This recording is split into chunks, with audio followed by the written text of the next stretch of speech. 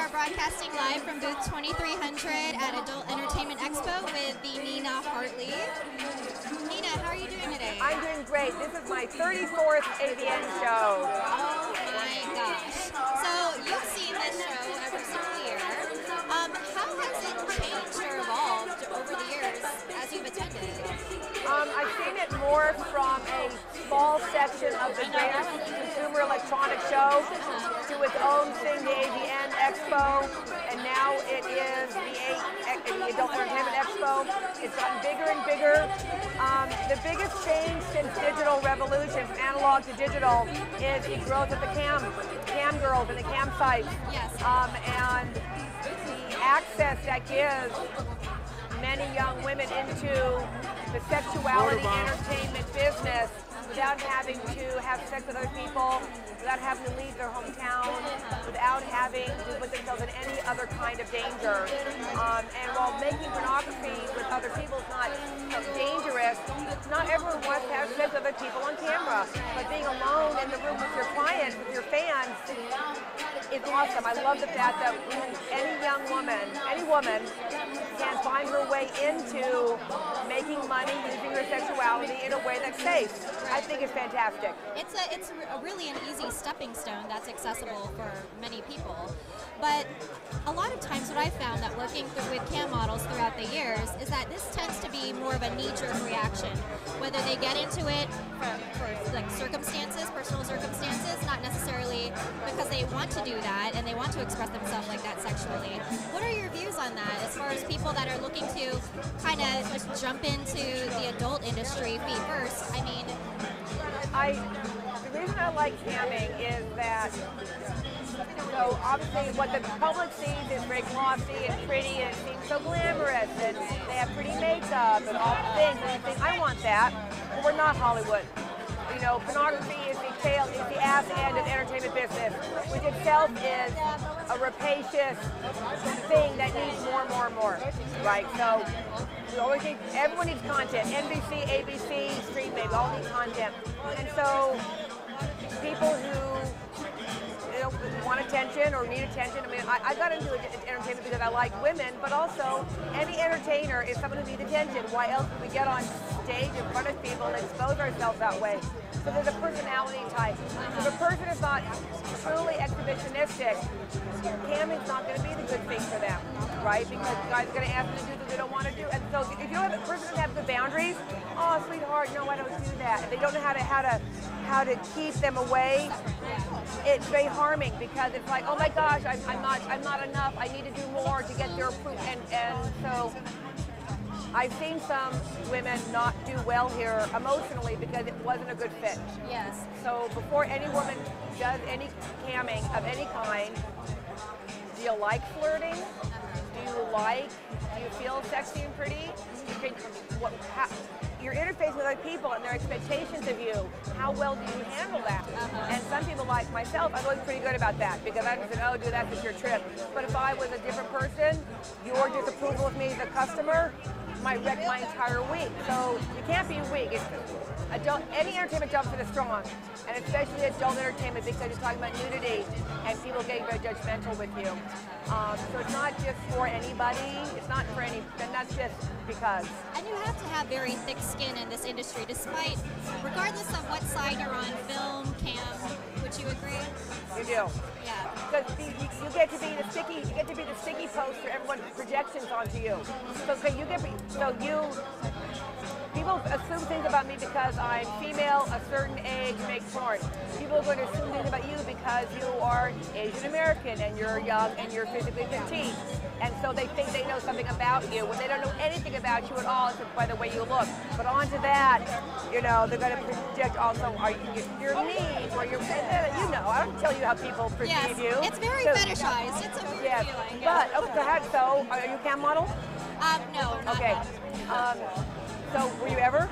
I was, yes. So how were you able to monetize their fetishization of things that you don't find a fetish? You know, I didn't really, if you're turned off, you're turned off, you know, and so the easy way is to block or to kick them out, or just to ignore. Okay. You know? But yeah, if I wasn't into something, then I wouldn't go Yeah, you. See, but now something in you, even though you're young, you knew something in you said, I'm not.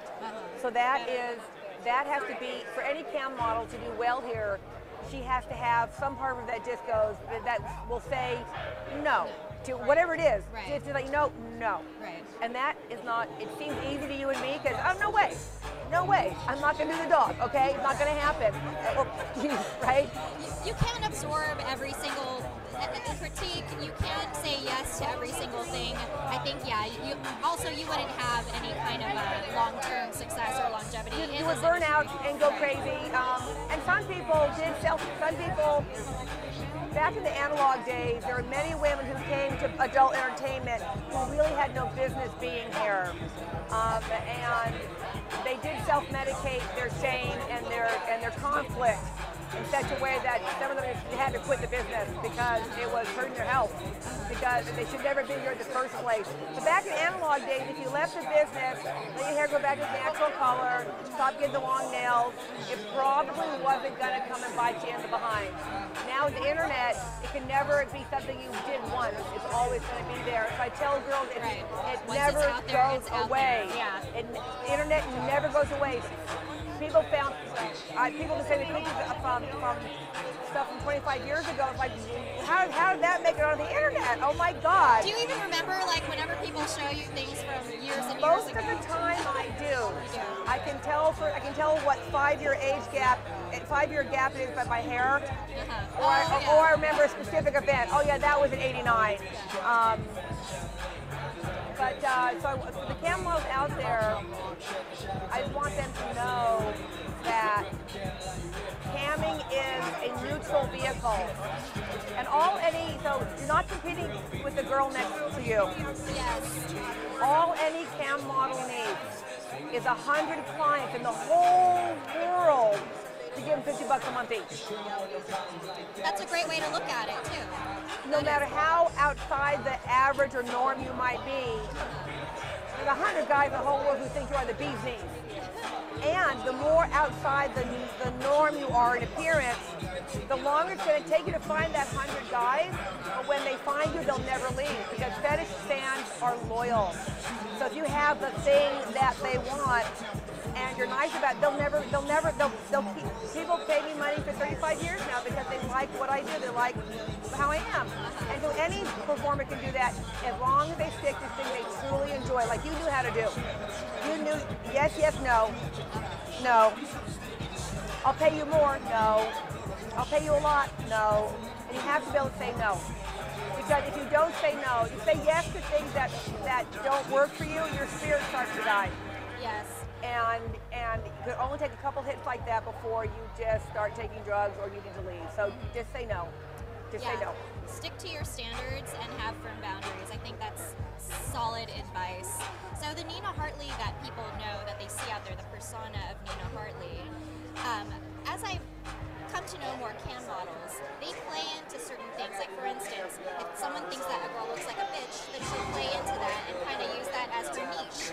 So do you feel like the persona that people know as NINA HARTLEY, do you think that that was steered from people's perceptions of you? In my situation, it was more my intention because I knew my first time in a strip club as a dancer, I knew I was a lifer. I knew that I was going to be in the sex business my whole career because I had found my people. And I've been a nurse. I was in nursing school when I started movies, and I completed my degree. So I'm always teaching, I'm always educating, I'm always advocating, I'm always out there pushing for sexual literacy and sexual liberation and sexual autonomy and consent. And so people now, and I'm old enough to really step into my educator advocate role because now I'm old enough to be that lady. But in the beginning I was that person. At 25 I was that person, but I didn't know enough. I didn't. My belief system has not changed much in the last 45 years. But my appearance has changed and my delivery's gotten better. I'm more on point in a message. I'm here to have fun. I'm here to be with the pretty ladies. I'm over here to message. Ford has been a great megaphone for my personal message of literacy and liberation. The newcomer to our industry, what would be the best advice that you could give them as far as if they wanted to really, really succeed and make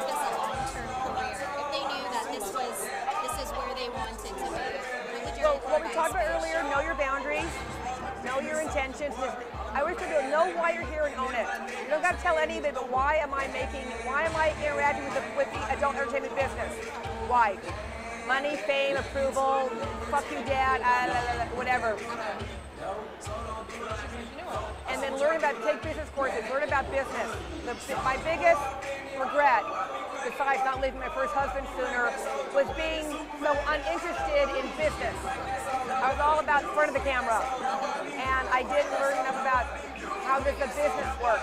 How do you negotiate deals? So the more a woman can know about business, the more she can learn about coding, the more she can learn about her own technology, the more autonomy she has, and the more mobile she can be.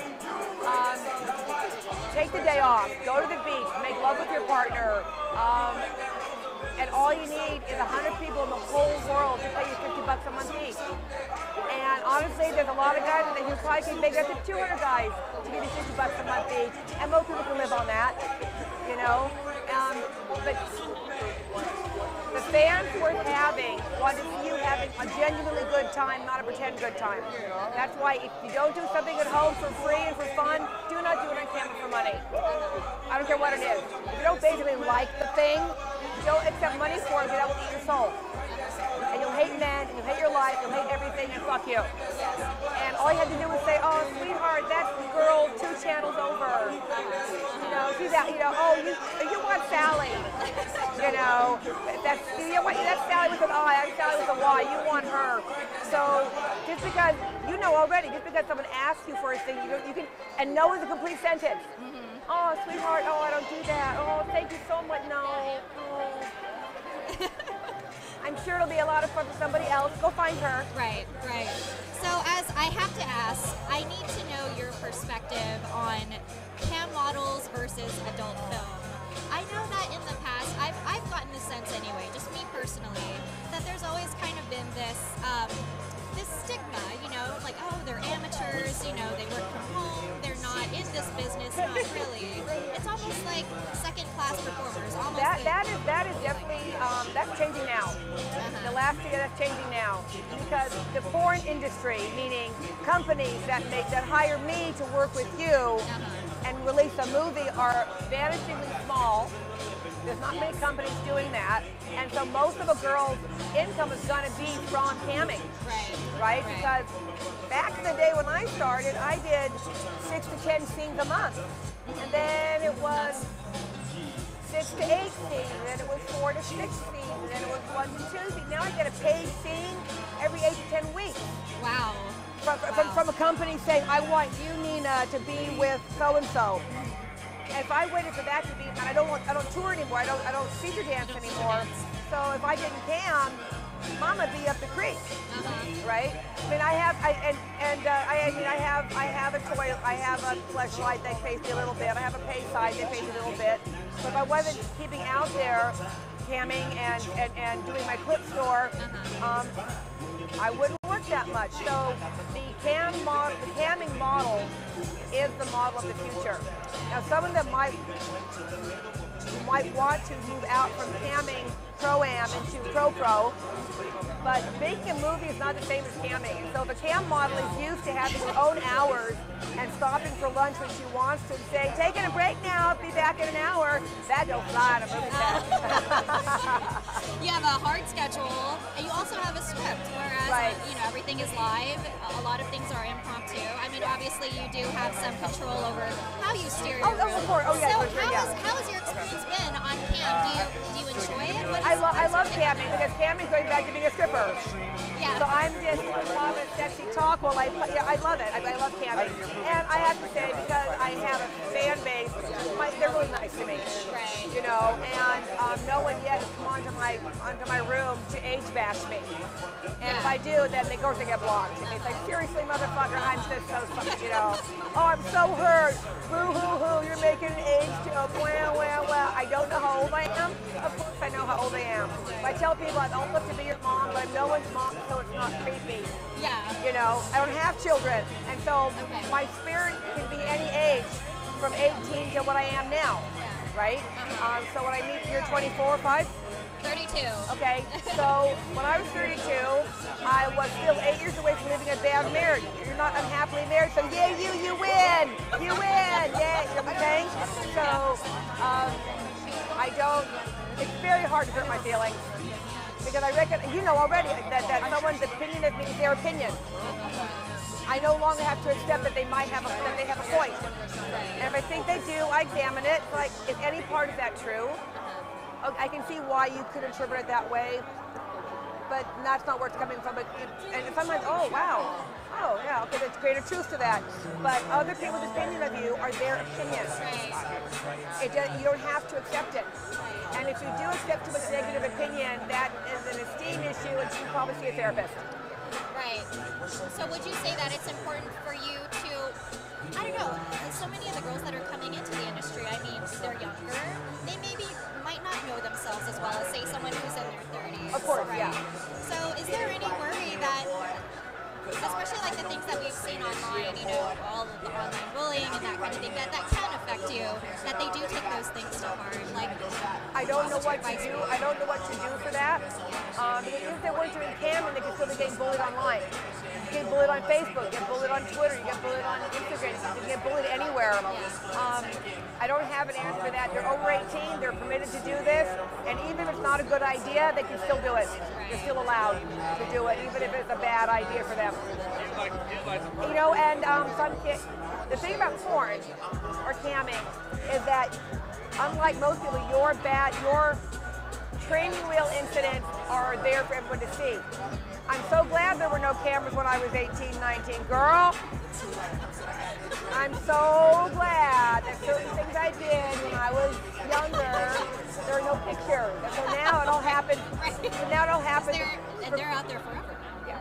So I tell the same thing again. In the beginning, you know, but solo camming is still the safest way in. No one's touching you. They don't know where you live. The better companies let you block your state, so no one in your state can see you. Which I think is a great idea. So your neighbor can't. So there's a little buffer of privacy. Just a little bit. And if they don't like it, I hope they stop. You know. So, 2018, we're in a brand new year. What's coming up for you? What are you excited about? I'm excited about continuing my work.